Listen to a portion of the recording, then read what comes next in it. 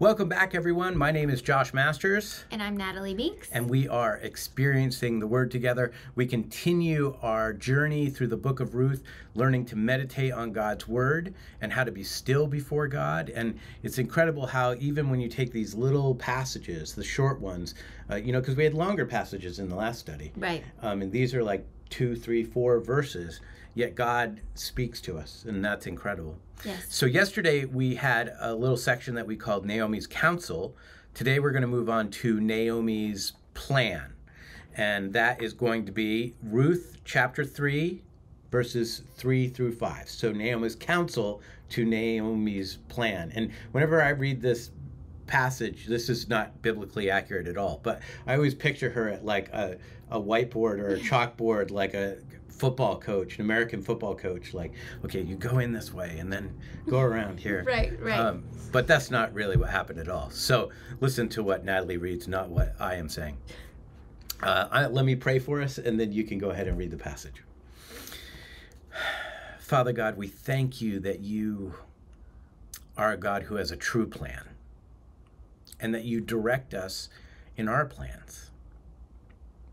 So I pray as we read today about the work that you did in the life of Naomi and Ruth and Boaz, that you would encourage us, that you would reveal yourself, and that you would teach us how to be still.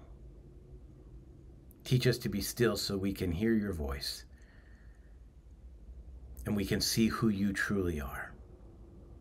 We give you praise in the name of Christ. Amen. Amen.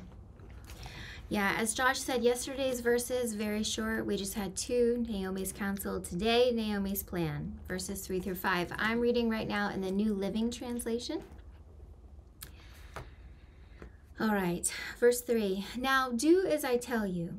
Take a bath and put on perfume and dress in your nicest clothes. Then go to the threshing floor. But don't let Boaz see you until he has finished eating and drinking.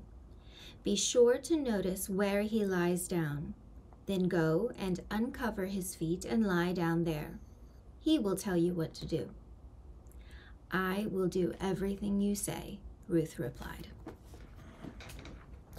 Now, there's a lot to that we could explain, but it's better that you seek God and see what he has to say to you through the verse. But if you want to, after the fact, dig into the meaning behind some of the things that Naomi said, then I want to encourage you to go watch the sermon series I did specifically on chapter 3 on the Book of Ruth. But please don't do that until after you're finished doing Experiencing the Word, because I don't want the sermon to influence what you think you're hearing from God. Do that first. But then, to dig into the history and what's really going on and the contextual nature of what she's being asked to do, then you can go and watch the sermon, and that's available at joshuajmasters.com/Ruth. We'll put a link in the description, and there's also a link in the workbook if you're using our workbook, which you can also get using the link in the description. That's right. Excellent. Well, we look forward to seeing you back tomorrow, and God bless. God bless.